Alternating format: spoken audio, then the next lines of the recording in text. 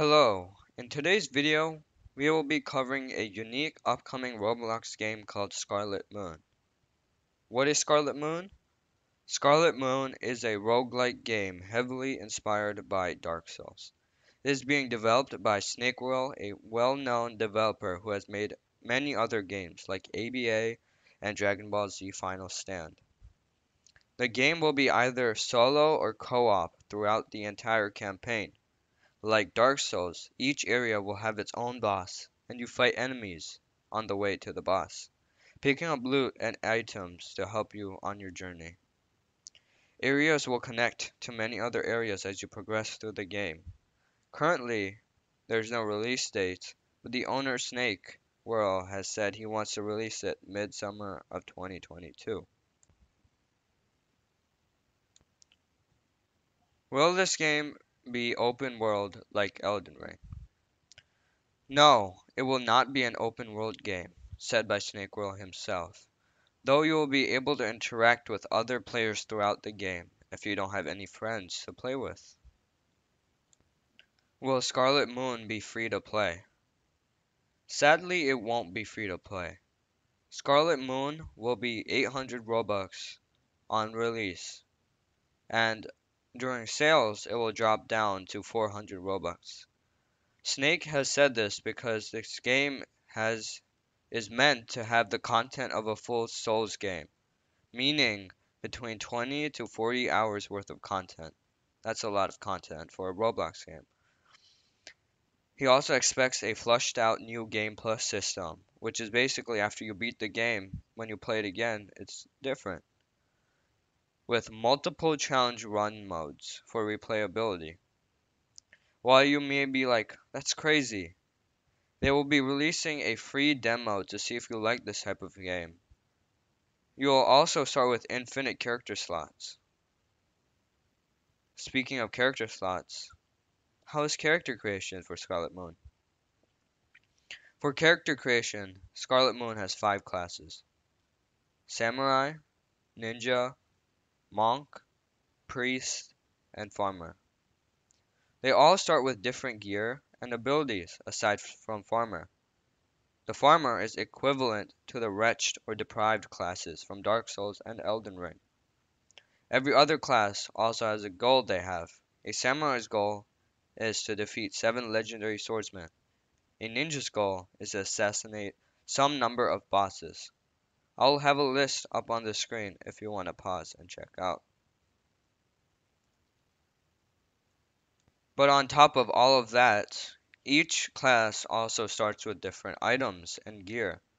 Samurais start with light samurai gear and a katana. Ninjas start with shinobi outfit and a katana.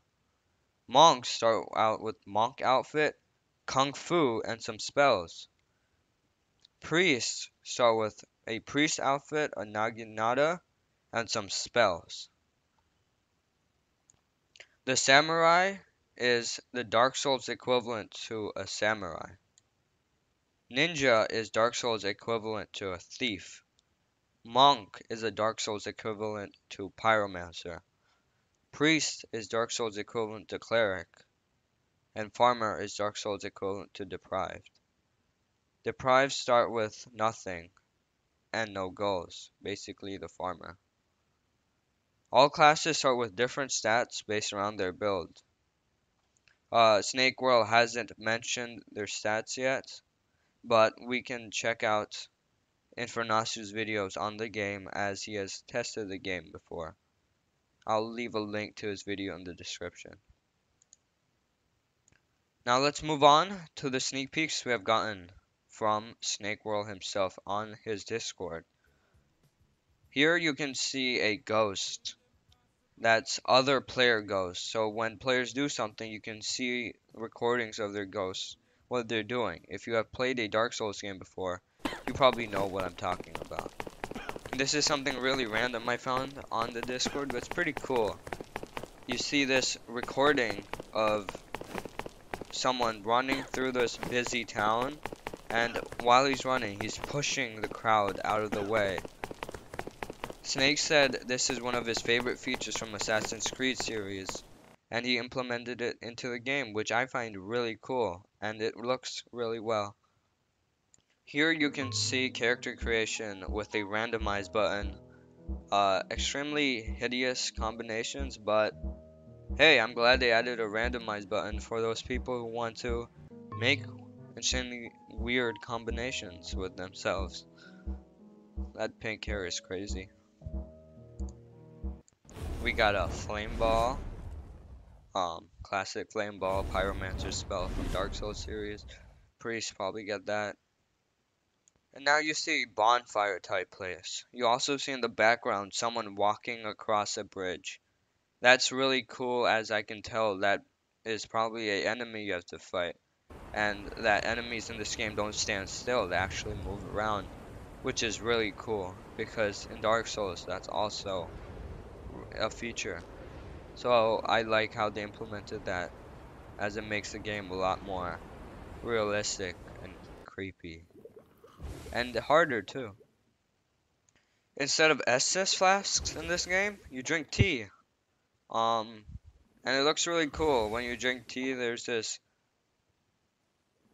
aura that surrounds your body, and it looks and works pretty well.